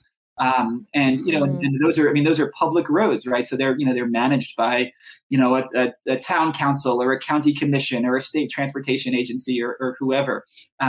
So, you know, and there are lots of great examples of communities around the country that have basically said, you know, hey, we no longer want to manage our culverts by killing every beaver that approaches them. You know, we're going to use these, you know, kinds of like non-lethal contraptions, these kind of pipe and fence systems that basically, you know, keep the water flowing freely through the culvert, even if the beaver tries to dam it. And, you know, you can say a lot of beaver-proof culverts? What? Some really frustrated beavers. Right. I know. This is just not working. So the Beaver Institute has all kinds of, you know, they've got all kinds of resources about how to sort of beaver-proof your culvert. So I would figure out, like, you know, who is managing the culverts on your local roads, and you know, and talk to that body, because that's going to be some kind of, you know, public commission or council or agency that you could potentially influence. Yeah. And we can't, people, you can influence things. So, don't just drive on by. Don't just be a person on the road ignoring everything. No, and that's, you know, that's one of the cool things about beavers too, is that, like, you know, talking to the people in the Beaververse over the last few years, and, you know, so many of them, you know, yes, there are, you know, trained biologists who are, you know, beaver experts and passionate beaver believers, but they're also, like, you know, there are former child psychologists and you know, and physicians assistants and realtors and hairdressers, you know, lots of people who just got incredibly enamored of this animal and, you know, devoted their lives to it and became really some of the foremost experts in its conservation. So, you know, there's beavers just have this way of, like, roping in normal people and turning them into, you know, feel like all these people were secretly subversive to begin with. I think that's right. And beavers are just the outlet for their this is their representative. They're gonna knock down some stuff. They're gonna build some dams. They're gonna try to turn this complex futuristic hellhole we created back into nature. I'm all for it. Right. They're like eco-terrorists. Yeah. Yeah. But nice ones that are saving beavers. Yeah. That sounds good. Okay, so where can people find out more about you and find your books? And when is your road ecology book going to be coming out? Yeah, sometime in like 2046. I don't know. Okay. Oh. Well, just a couple weeks, right? Yeah, it's just like another March. That's fine. Yeah. Yeah. You know, hopefully next year. I would love that. We'll see. As for me, bengoldfarb.com is my website, and then Twitter. You know, I love seeing pictures of people's, you know, I get like so many pictures of beaver dams and lodges and beavers that people tweet at me. I love being part of Beaver Twitter. So if you've got some beaver tweets to share, you know, Ben Goldfarb on Twitter, hit me up there. I love that. Thank you so much. It was really wonderful talking with you this evening. Yeah, it was such a fabulous celebration for the holiest day on our calendar. The Beaverest day on the calendar, For definitely sure. the Beavers Day. Yeah. Right. Thank you for joining us to Thank talk. you, Ben. Yeah. Sure. Everyone, Ben Goldfarb. He is the author of The Surprising and Secret Life of Beavers and Why They Matter. The whole book on beavers. If you didn't believe before, he'll make you a beef believer.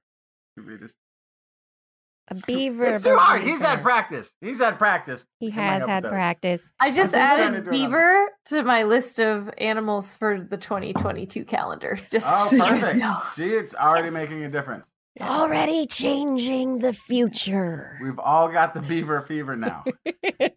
I mean, I just want to cuddle really want to see them in the San Francisco Bay. I feel like if I saw one, I'd be like, it's like seeing a flamingo. It's like, what? Do you see that? I've never. I don't. They're not supposed to be there. I don't think I've ever seen a beaver. I could be wrong. I might have seen one in Canada, but I'm pretty sure I haven't seen a beaver.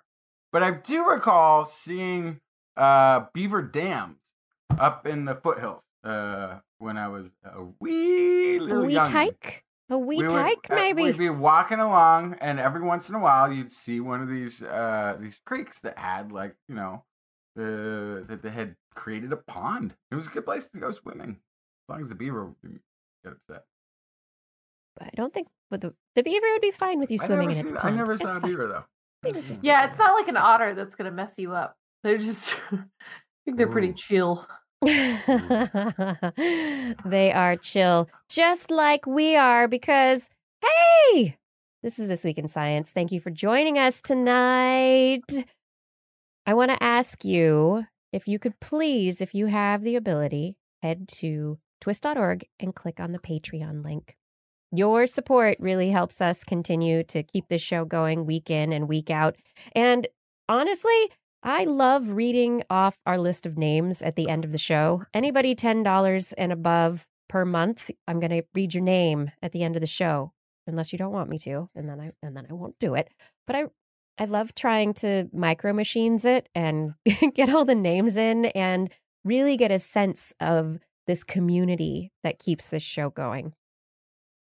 You can keep it going, keep the sanity and the science coming into the world. Help us reach audiences. Help us reach new listeners. You're a part of all this. Thank you for your support. We really can't do this without you. And now we're going to come on back and we're going to get into some more animals because it is time for Blair's Animal Corner with Blair. She loves our creature, great and small. Biped, millipede, no pet at all. About animals, she's your girl, except for giant pandas and squirrels. There's Animal Corner. What you got, Blair?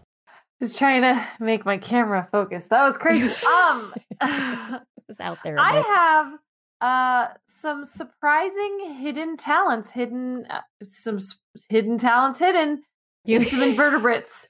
Yikes. Okay, so my first story is about cone snails. Cone snails are famous for being one of the most painful animals in the world.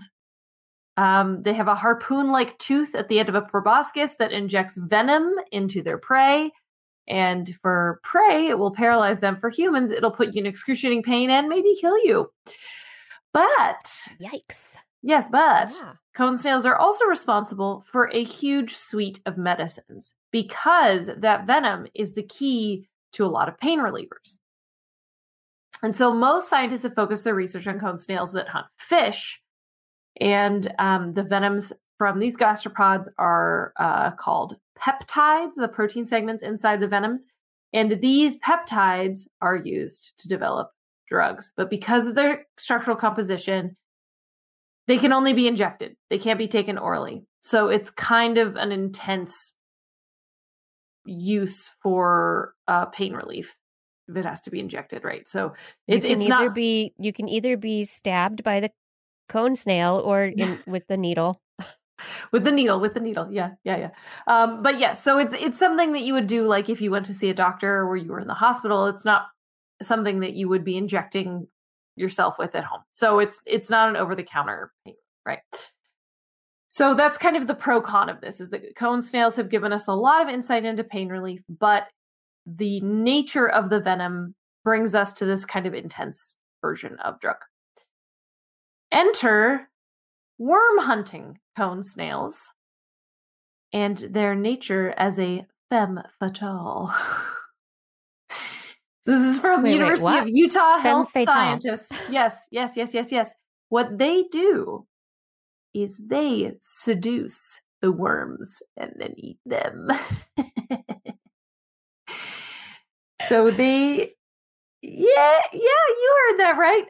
They use a previously undetected small set of molecules that mimic worm pheromones to encourage worms out and into a sexual frenzy, what makes it easier for them to gobble them up. So yes, they're femme fatale. They turn the natural sex drive of their prey into a lethal weapon. And they do hope that because these molecules are completely different, that they could bring in new avenues of medicine. So let's look at this a little bit. So this cone snail that hunts worms known as fireworms, they produce small chemicals that mimic the pheromones of the fireworms. The small molecules in this snail has a chemical called conazolium A, which sparks the the mating behavior in female worms. So they swim in tight tail-chasing circles, and then they release their eggs. At the same time, they have another chemical, genuanine, which is kind of like uric acid, and has the effect on males, prompting them to move around a bunch and then eject their sperm. So they have two different chemicals that they are releasing that's causing both male and females to go kind of crazy and expose themselves so that they can be eaten. It's the exposing themselves. That's these worms are hiding and they need them to come out of hiding. Mm-hmm. So the imperial cone snail exposes the fireworm to fake sex pheromones, coax them out of their hiding spot, which is usually in a coral reef, and then they are able to harpoon them and eat them. So this is what's weird, though, is they only saw this in a lab, and mature worms are only sexually active with the full moon. What? So if you expose worms that are either immature or not sexually active, and it's not the full moon, there's no effect. So in laboratory experiments, they actually had to use artificial moonlight to elicit these responses from the worms related to the cone snail pheromones. So this is why the researchers say that there's this asterisk on the study, because the cone snails, they don't know exactly how they hunt in the wild. They haven't caught this in the wild yet, and how they can time it so well so that their compounds fit into this kind of temporal bucket of when it's actually useful to them. So the cone snail only hunts at night. Yes. And only at the full moon? They only eat once a month? I don't know. Yeah. So there's a lot of unanswered questions here, but ultimately, 80% of drugs that we currently use today are derived from small molecules. So the fact that this release is a small molecule from the cone snail, they're kind of connecting dots that aren't quite there yet, but the expectation is that because cone snails have been used to create medicines in the past, this is kind of a Venn diagram, right? And so we're in the center here where we have the small molecules and we have the cone snails. So it's possible that in the center here, there's an opportunity for new drugs and medicines from this weirdo strategy from these cone snails. Right. So, but the pheromones? So using the small molecules that entice the worms? Yeah. So it's So there's pheromones and they have these two different molecules that they found. Yeah, right. And so I think, that's their next step, is to figure out, is this strictly a pheromone? Is there something else going on in this mixture? Is it just creating this response because it's a pheromone, or is it doing something else? Is there something else linked to this small molecule that we could utilize in other things? So I think it's not a straight line where they're going with this, but but it's a potential rich vein because it's coming from cone snails, which already are studied very well for their medicinal properties, but specifically the ones that eat fish. So this is the thing that's new about this, is these are some of the worm-eating cone snails. So basically, it's making them re-examine how cone snails hunt and what chemicals they use to do it. Right. And maybe someday they will be able to, I don't know, do what they want with the worms because they have the molecules. Mm-hmm. The scientist who controls the worms controls the world. Yes. Maybe. Absolutely. And next I have a study about fireflies, or lightning bugs, which I'm enamored with, to say the least. This is a study out of Tel Aviv University, and it was in collaboration with the Vietnam Academy of Science and Technology, looking at how fireflies avoid being eaten by bats. This actually, the idea for this study came up accidentally. It's always a good start to a study, right?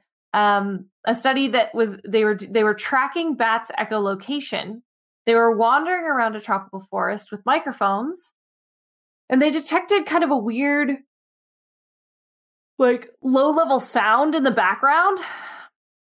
And they knew it wasn't a bat, and it wasn't anything they recognized, and they figured out it was fireflies. So then they explored this further. They looked at high-speed video. Fireflies were producing a sound by moving their wings. And this is the thing that's crazy. The frequency of the sound meant that the fireflies couldn't hear it.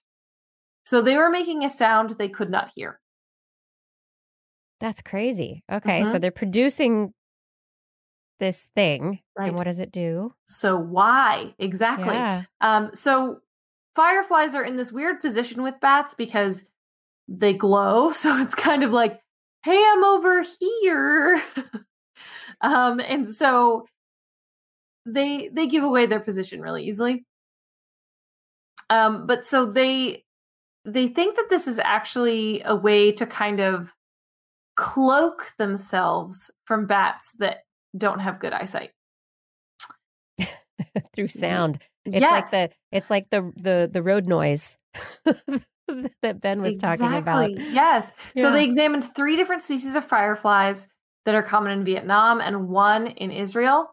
They found that they all produce unique ultrasonic sounds that they cannot hear. They think that it is specifically a defense mechanism for bats because it was within a frequency that bats can hear. Messes with them. Mm-hmm. Yeah, but they have not proved that through tests yet. So that's the kind of the not proven part of this. What they have proved is fireflies make this background sound with their wings, and they can't hear it. But they do think that it points to this conclusion, and they look forward to studying this in the future. The fact that they can't hear it themselves, but bats can, is kind of a dead ringer, right? So it sounds like it's some sort of warning signal, or it's confusing them. It's just background sound, one or the other. And there's... So I guess that's kind of their 2 buckets of thought, is either it's a warning signal, because the fireflies, to some species, the brightness is actually a warning signal. It's saying, I'm poisonous, because they are, right? So fireflies are nasty. Don't eat them. It's an aposematic signal. But the other kind of thought of this is that it is, in fact, part of the musical battle. So it drowns out the bat's ability to echolocate. But they don't know that yet. So no. That's the next step, is to do some sort of testing with bats and fireflies in a lab, I would guess. would be the next step. That's what I would do next. Yeah. Anyway, if you're listening. Now I want to know if there are other like moth species that do something similar. Is this, because if this is a solution, a strategy to drown out the clicks of the bat, the echolocation of the bat, is this something that could have popped up multiple places and we just haven't seen it yet? And this is exactly why I brought this story, because also humans hearing, it's garbage.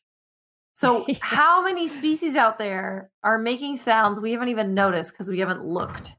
Right. And how many species out there are making sounds that they themselves can't hear because it's beneficial to them? And then, of course, I have to ask myself, like, are they doing this subconsciously? Or is it part of a response to a potential threat?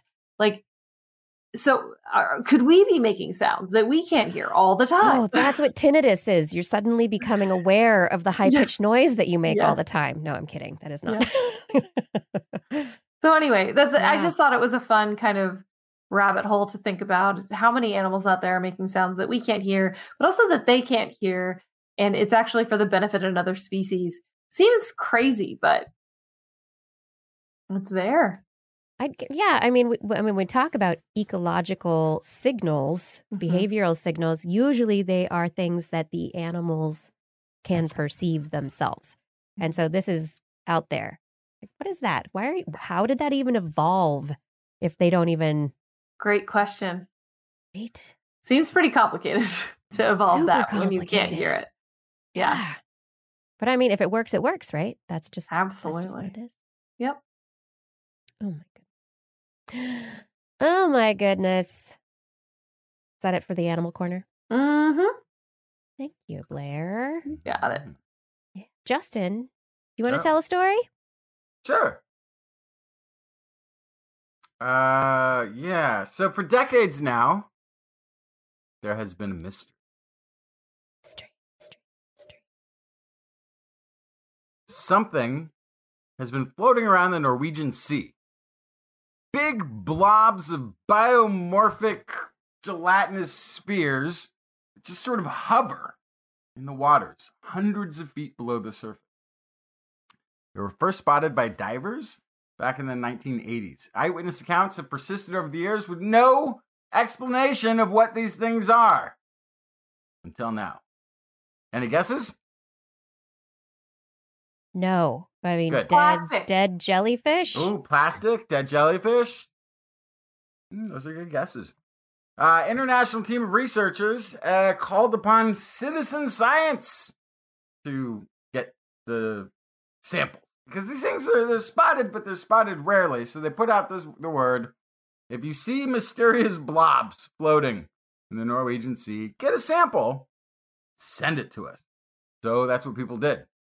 They collected samples of this gooey, gelatinous blobs when they would see them, put them in a jar, throw them in a refrigerator, and then wait for them to get picked up by the scientists. And it turns out that the mysterious blobs are, in fact, giant squid egg sacs. Well, they might not be giant. They're not giant squid, but they're the sacs are big. They're egg sacs. Whoa. Egg sacs. Yeah. So the samples that they got contained squid embryos and also this gooey material that was sustaining them. It's a Ilex poindedi, which is a type of squid common in the area. Researchers found that the embryos were all at different stages of development. So this was sort of a giant squid egg filled with thousands of these things. That were developing at different rates, and then they'd pop out, and then at some point the blob itself would just dissolve, and the rest would go free into the sea. Yeah, a 40-year-old mystery has been solved. It's squid egg sac. How did we not figure this out before? I mean, it seems like somebody could be like, let's scoop it up and look at what's inside the blob. Well, I think it was if the water's off the coast of Hawaii or San Diego, maybe somewhere in the Mediterranean, we may have figured it out a long time ago. It takes a probably special breed to go diving in the Norwegian Sea. Fair enough. There's probably not as many as you might think. A bunch of polar bears, but still more than you might imagine. are going under those waters. But those are like, look at this. Those photos you've got up are just crazy looking. They do look very alien. They're I mean, I could imagine if you were to see something like this floating, you'd be hard pressed to figure out exactly what it is. They look like, yeah, it's some sort of bizarre jellyfish that's unlike any jellyfish you've ever seen, because it's got this that sphere of see-through gelatinous whatever it is, like a bubble underwater, and then I don't know, sea cucumber inside or something. That's kind of what it looks like. Yeah. What is that? I know the first time I saw By the Wind Sailors, Valella. The first time I saw those, I thought it was an alien. I didn't know what to make of it. It's I can kind of picture seeing this and going, I just don't know. Just don't know. It doesn't seem to relate to any known life form that you'd be like, that's a blah dee blah, or like something or another. But no, yeah, giant egg sac for baby squid. I love how you start looking at things on this planet. There are so many alien-looking things on our planet. This planet has so many aliens on it. So next story is our current modern world is being run more and more by power of lithium-ion batteries. Yes, and that is a problem. Yes. Well, it's still, maybe better than the old days when we ran our technology on child labor, open flames, and petroleum-infused hair cream.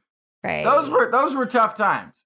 But there are issues. Lithium-ion batteries, potential fire hazards, performance loss at cold temperatures. There is the environmental downside when you're trying to get rid of the old batteries.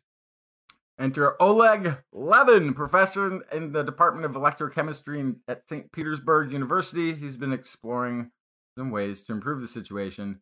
And what they've done is they've synthesized a polymer based on the nickel-saline complex, Ni-Salin. The molecules of this metal polymer act as a molecular wire to which energy-intensive nitroxyl pendants are attached. Molecular architecture of the material enables high capacitance performance to be achieved over a wide temperature range. Basically, what they did is they initially started playing with these new technologies to have connecting components to lithium-ion batteries, but they since realized that they can maybe actually make an entire battery out of this material that, based on what they've demonstrated thus far, has 10 times faster charging speed than a traditional lithium-ion battery, which is pretty phenomenal if you're looking at it from the perspective of storage for just charging your devices faster. That's cool, but you're also looking at then being able to charge faster from a solar panel array. You're able to grab more energy faster, basically. However, at the stage they're at now, it is still about 40% lower capacity than a lithium-ion battery, which are already big and bulky and heavy once you scale them up outside of your little device. So you still want the capacity to have storage there. That's the next step of this. But some of the upsides of it are that it uses less of the environmentally harmful things. They're not going to ever catch fire. They've got, and they can work at those lower temperatures where if you have a solar array somewhere and you're using lithium-ion batteries, once the temperature drops, I think just below 0, your system shuts down. It'll stop trying to charge the battery. So if they can work at those sub-zero temperatures, that also opens up a lot more areas. Sounds like a nightmare battery to make economically. Yes, actually, they use a lot less of the hard-to-find metals. So economically, they might be cheaper in that regard. But again, at the outset of any new technology, I'm responding to Grab Sharm in the chat room. At the outset of any new technology, of course, right? Everything is super expensive. The first dose of penicillin cost like $10 million. The first Prius that was on the road was like a $4 billion vehicle. But of course, they made more. They didn't stop at the one that they spent all the R&D on. They kept going. So my last story tonight is kind of interesting.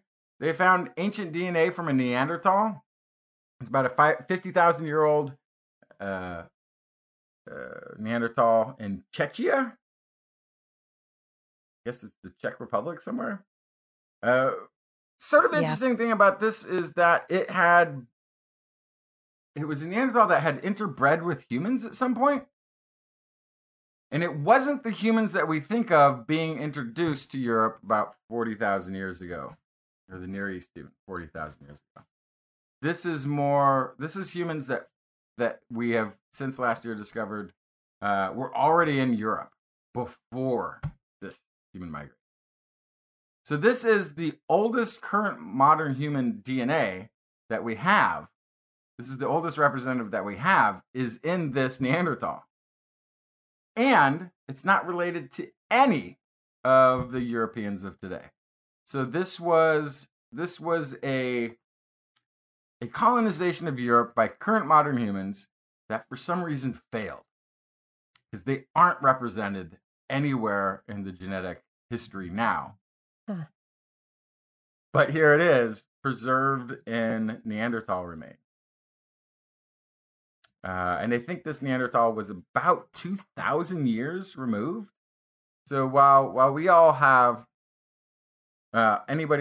people who are not of African direct descent usually have between 2 to 3% Neanderthal DNA somewhere in them from a 30, 40,000 year intermingling event that took place at some sort of bottlenecking or multiple bottlenecking points as current modern humans moved into Europe.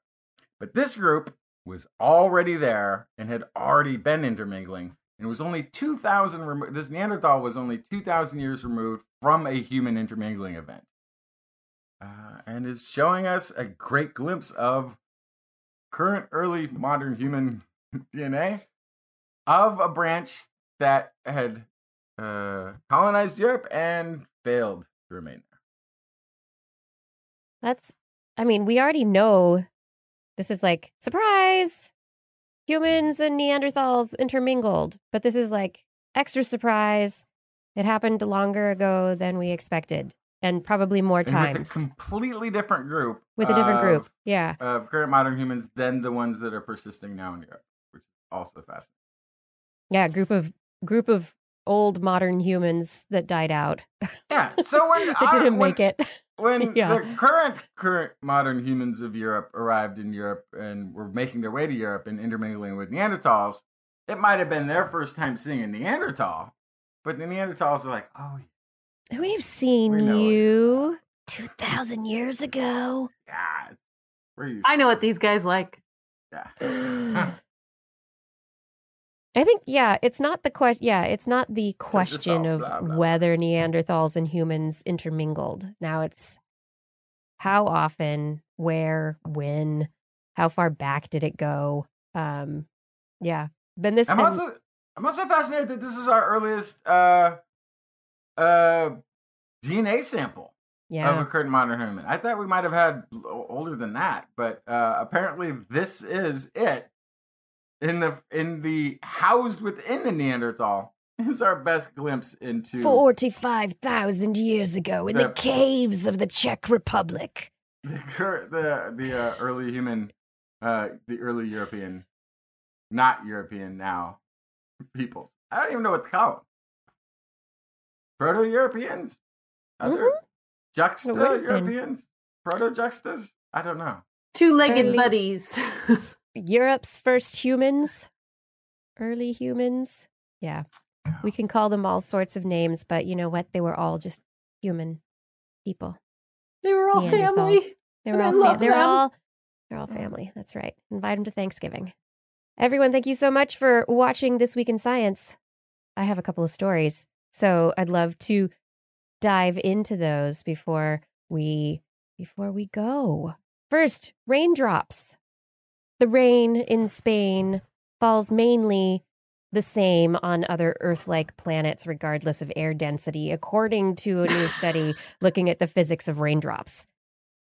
Good. Yeah, now say that again. Exactly. It just rolls off the tongue. Oh, and by the way, apparently raindrops don't look like raindrops. Wait, what? Yes. These researchers in the paper, they specify that that raindrops do not look like the raindrops that we characterize as raindrops. They are oblate spheroids, and that shape, as the air density changes or the speed of the drops plummeting toward the ground from the clouds, it may squash them until they look kind of like the top of a hamburger bun. Oh. But they don't look like raindrops. You know, I mean, nice honestly, roundy, why would they? twisty, if you think about that, they, like a teardrop shape, right? Why would they? They don't look like that. That's not a raindrop, apparently. Thanks, physics. Oh, hang on. Sorry, I have to correct something from my previous story really quick. Gravsharm was pointing out, Czechia is the new name of the Czech Republic, not a city in the Czech Republic. Okay, thank you. I'm still getting the new maps. I'm still getting the new maps downloaded. I have a really He's still old working on internet. a map from like the 1970s. Don't worry about him. Sorry. That was a great correction. Thank you. Thank you, Gaurav. Yeah, so these researchers from the Harvard John A. Paulson School of Engineering and Applied Sciences looked at the physics of raindrops to find out if raindrops are, well, if they'll be like raindrops on other planets. And so they looked at certain aspects of rainfall, of raindrops, things that affect raindrop shape and how they evaporate. Because if they can model how rain happens on other planets, they may be able to get better climate models here on our own planet, but also help us understand the atmospheres of other planets in our solar system and on exoplanets elsewhere where water and not water, other volatiles may be detected. That's what I was just going to ask, if other substances would act the same way. Yeah, so say if you were on Titan, the rain would fall the same as the rain on Earth, except it would not be water, it would be methane. I was going to say, if we can find the planet that the raindrops actually look teardrop, then we know the artist that first started making that teardrop is from there. That's where they're from. Yeah. So they were looking at the key question, whether or not the raindrop makes it to the surface of the planet as rain. Water in the atmosphere is really essential to planetary climate, and so size matters when it comes to raindrops. If they're too big, the raindrop is going to bust apart if there's not enough surface tension to hold it together. If the surface tension can't hold on anymore. And this is the same whether or not it's water, methane, or liquid iron on exoplanets raining from the sky. And so they were looking at drop shape, falling speed, and evaporation speed, and modeled what raindrops would be like on multiple planets.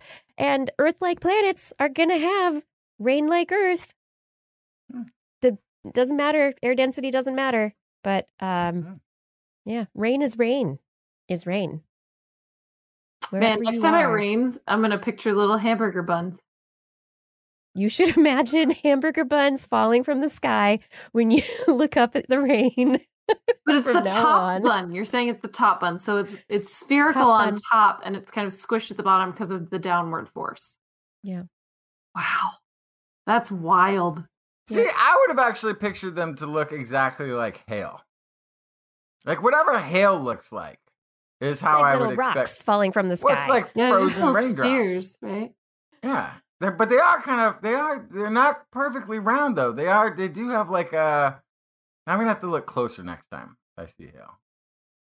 They have a flat Take a quick side, look before it melts. Yeah. Yeah. But the things that we learn about raindrops. Thank you, physicists, for doing this modeling. And then I would like to take it from raindrops to tits. We talked about beavers. Oh. Now I need to talk about great tits. Okay. Good. Researchers looking at what is the scientific name of what is it? Paris. I don't remember though, but the great tit. They're researchers in the Max Planck Institute for Animal Behavior and the University of Konstanz in Germany were looking at these birds and their ability to change behaviors. They trained a bunch of birds on little puzzle boxes, and they found that different birds came up with different solutions for how to get food out of these puzzle boxes. What they've found over time is that there is a change in populations to the strategies for solving these puzzle boxes, and they wanted to know where that change was coming from. Is it coming from innovation within the group of birds, or does immigration from other birds coming into their population have anything to do with the way that their cultural knowledge changes? So they got these resident birds to get trained up on these puzzle boxes. And then as the birds learned different ways, had different ways of solving the puzzle, they then started bringing new birds into the situation, immigrants. And the resident population had kind of fixed on one pretty good way of solving the puzzle, but it wasn't the most efficient. There were innovators within the population of birds that started finding more innovative, efficient ways to get food out of the puzzle boxes, but the resident population was like stuck in its ways and wouldn't adopt the new methods. However, when the immigrant birds came in, they were more likely to adopt the more efficient methods. And when they adopted the easier, better way of getting food, the other birds in the population followed suit. And so immigrants, these birds were learning from each other, and the birds that were coming in from elsewhere, immigrating in, they learned, got the job done. But they didn't learn the inefficient way to do it. They learned the better way to do it, the more efficient way. So it's almost like having an outside point of view. Gives a more whole picture of what's going on in a space. Yeah. You could be more objective. Potentially. Yes. I don't know. I thought it was really fascinating, this idea that there are, when birds become residents in an area, they don't have to innovate as much, or they do innovate, but they're like, I've got this way. It works really well. I'm fine. I don't need to try. I don't need to pick up this new efficient way. I'm fine doing the old thing. I like my habits. But then when the newbies come in, they're like, oh, hey, why are you doing that? This one, that looks good. I'm going to take that one. They look at all the potential options, and they don't have habits yet. So they're more likely to pick up on something new. Mm-hmm. And they can change the whole population's behavior as a result. Yeah. Birds have cultural knowledge. Yeah. And so diversity of opinion and knowledge is important. Yeah. And listening to voices from the outside, sometimes you need to change what you're doing and fix it up. Yeah. We could take some lessons from these. Paris Major. That's the species name for the great tit. That's cool. Paris Major. That's a good one. Yeah. And they're very pretty birds also. They're yellow with white cheeks, and they got gray, and they're beautiful. We don't have them here in North America, but they are all over Europe. If you ever hear me talking about great tits on this show, these birds are what I'm talking about. Yeah, they are great. They are great. They're fantastic. So, some might even call them major. Are we doing euphemism? I always get lost in the middle of this segment. No, I'm doing science. I have a couple more stories really fast to get through before we get to the very end here. One, I just wanted to bring up because I thought it was it's so thought-provoking, and it's just an interesting, after thinking about this cultural adaptation and learning within this bird species, thinking about how culture changes and how we can do things better. I found another story where a researcher at Boston University uses Mario Kart to teach about economics and capitalism to his classes. And he's written a paper about how this Nintendo racing game can teach us all important lessons for social and economic benefits for the entire world, specifically for the world's developing regions. His thesis is that Mario Kart is a game which gives boosts to those in the back of the pack. It increases opportunity for those in the back of the pack to be able to make it closer to the front. Even though those in the front might have banana peels that they can throw out to trip people up behind them, those in the back are always kind of kept in the game. So the race never feels like it's totally lost, and everybody remains a player. And so his idea is that if we were to learn how to give economic opportunity and benefits to those in the lowest socioeconomic statuses, specifically in developing countries, to let them boost up, to help them, potentially they could become big, but, regardless, keep them in the game. Farmers in rural India who might be really struggling because of drought or other cultural or environmental situations, find ways to keep them in the game, keep them in the race. How many other gaming concepts can we use to better humanity? This is my question. This is also, though, if I may, this is a compliment to the designers of Mario Kart. Yes, because this is exactly why I've had conversations about this with people before. Mario Kart is a superior racing game to other games, and this is exactly why, because you are never out of the running. Yep. So it's almost impossible to get fully lapped more than maybe once if you're at the very back, because they have found a way to equalize things. And I think, Nintendo accidentally created a game that made you want to continue playing and get better at it and learn because you never felt fully defeated. Right. You and think kids that's why, can play it with adults. It's like, yeah. Or do you think it's because they realize, okay, this is going to go into households where the kids might be 2, 3, or 4 years apart in age. So we need a way to make it so they both want to play the game still. Right? I've played so many racing games, and none of them do this as well. Yeah, no, that's what I'm saying. That's smart. Because they realize there's an age gap probably at home between the players of siblings who are going to be separate. So there's going to be one with a lot more ability to get it and just be figure it out and play hard and try to beat up their younger sibling. And the younger sibling can I'm messing up, but I found one of these cool things that's going to help me along a little bit.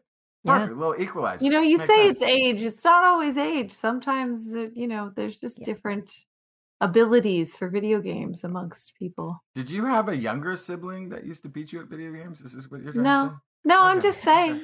It's not always the case. Well, I hope that, we can leave people with some interesting thoughts about video games and how they can give us lessons to better the world. How Mario Kart will help us design a better future for humanity. I like it. But before we go, I do need to tell people about brain glue. Brain glue. Researchers have developed a compound.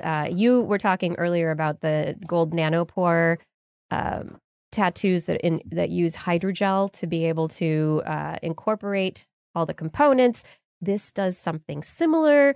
These researchers at UGA's Regenerative Biosciences Center, they have created a hydrogel which contains a lot of the proteins that should be released by the astrocytes and the support cells in the brain in the case of injury. But in the case of traumatic brain injury, there's such extensive damage and tissue loss. Those cells that are the support cells aren't really there to do the fixing. And so these researchers have created, and they've published it in Science Advances, they have created this brain glue that can be implanted so far only into animals that have a model of traumatic brain injury. And they were able to see that by mimicking the structure and the function of the sugars that support the brain cells, that it was able to bind to fibroblast growth factor, brain-derived neurotrophic factor, 2 protective protein factors that enhance survival and regrowth of brain cells after traumatic brain injury. When they implanted this hydrogel into mouse brains, they discovered that the protective factors accelerated regeneration of brain tissue, accelerated recovery from injury in the animals. They had repair of damaged brain tissue, and so they recovered more quickly. So potentially, this is just in animals so far, but potentially they'll be able to translate this to people. So people who are injured in car accidents or during battle, this would be great for people in the military potentially, or anyone who suffers traumatic brain injury, that it could help the brain fix itself, which is what the brain needs. The brain makes you. You make your brain. What So if let's I've get some had brain glue? What if I've had slow, over a long period of time, brain damage that's just been incremental? Not the same. Incremental. But if you add it up, the sum total is not unlike a traumatic brain injury, but it's been done very slowly over a long period of time. Does this kind of thing help? I don't know. I'm not sure, but maybe they will test it. I mean, Okay, yeah. I'd like to try. Yeah. Everybody needs some brain glue in their lives. I hope that this show has been brain glue for many of you, making new connections and sticking parts of your brain together, reconnecting, making sparks fly. Yeah, electrochemical sparks, to be sure. Okay. I think we've done it. Finally, we've reached the end of the show, right? Oh, is it the end? We've done it. We have no announcements, or did I miss it? We do have an announcement. Yes, everyone. Ooh, it's coming up very quickly now. Don't forget about the TWIS DTNS crossover. April 17th at 4 p.m. Pacific time. It's going to be the science tech crossover show of the century. Well, maybe not this, maybe the month, year. You don't miss it. Make sure it's on your calendar. We'll have a link for you soon. You better not miss it. Favorite science show, your favorite tech show, all smushed up into one. Got all mushy. Science and tech mushy mush. Crossover. It's going to be great. If you have topics you would like us to discuss with the DTNS crew, send us an email. Let us know. We'll put it on the list, see if we can get to it. I do want to say thank you to Ben Goldfarb for his interview on this International Beaver Day. Wonderful day of beavers and a great interview on the subject.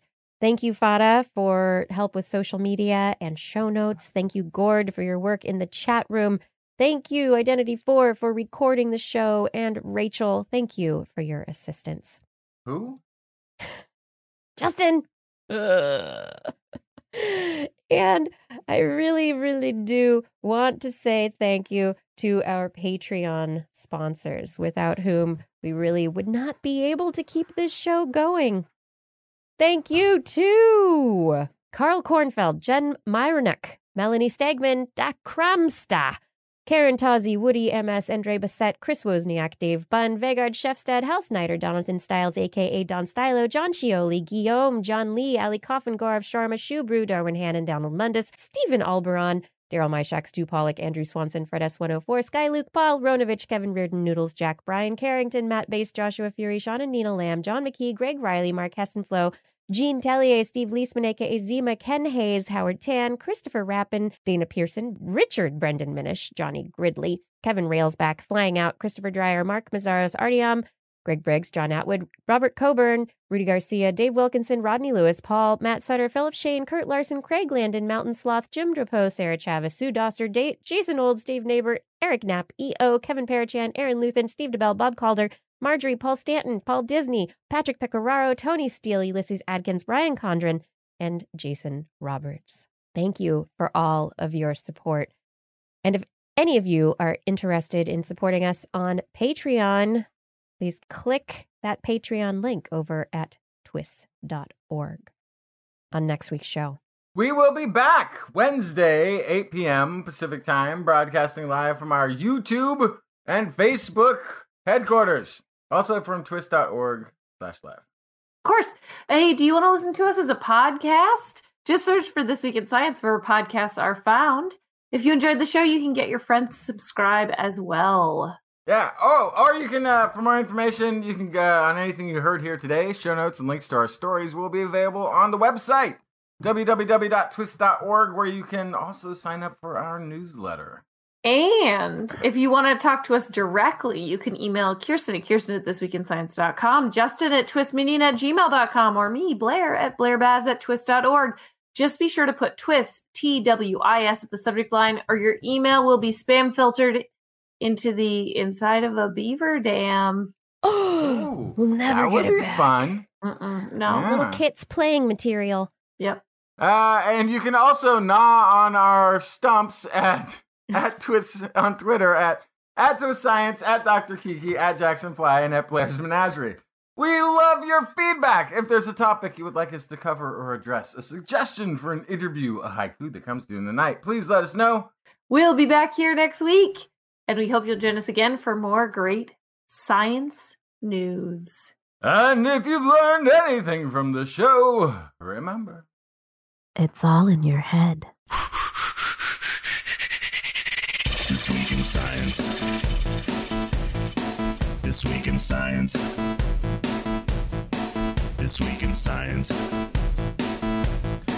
This Week in Science, it's the end of the world. So I'm setting up shop, got my banner unfurled. It says the scientist is in, I'm gonna sell my advice.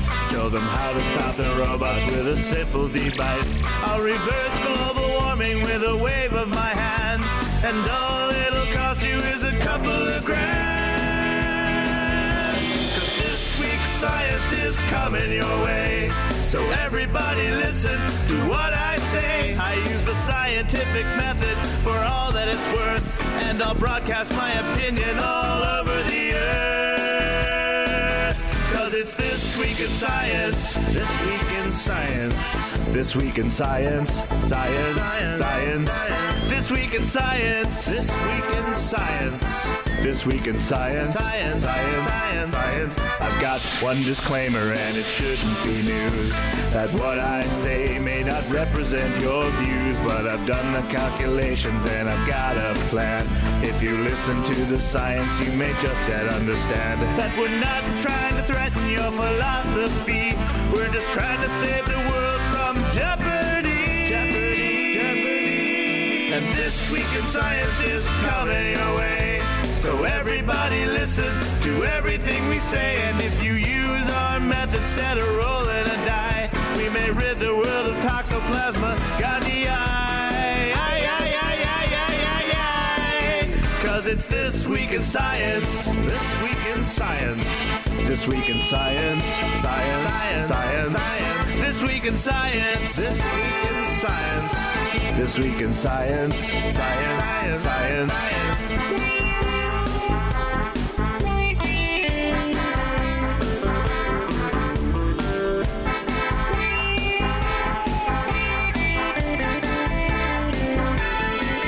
Got a laundry list of items I want to address. From stopping global hunger to dredging Loch Ness. I'm trying to promote more rational thought. And I'll try to answer any question you've got.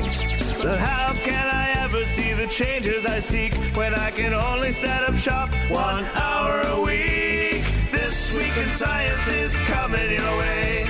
You better just listen to what we say. And if you've learned anything from the words that we said, then please just remember it's all in your head. 'Cause it's This Week in Science. This Week in Science. This Week in Science. Science. Science. Science. Science. Science. This Week in Science. This Week in Science. This Week in Science. Science. Science. Science. Science. This Week in Science. This Week in Science. This Week in Science. This Week in Science. This Week in Science. This Week in Science. This week in science. This week in science.